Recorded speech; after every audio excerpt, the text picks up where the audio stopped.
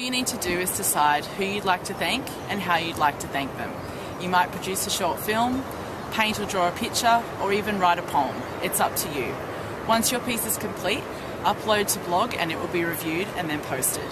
Remember to include your contact details and name, and if you decide to speak in a different language, please provide a short translation. Thanks for visiting the Thank You blog, and we hope you're all inspired to say thanks for the greatest gift of all.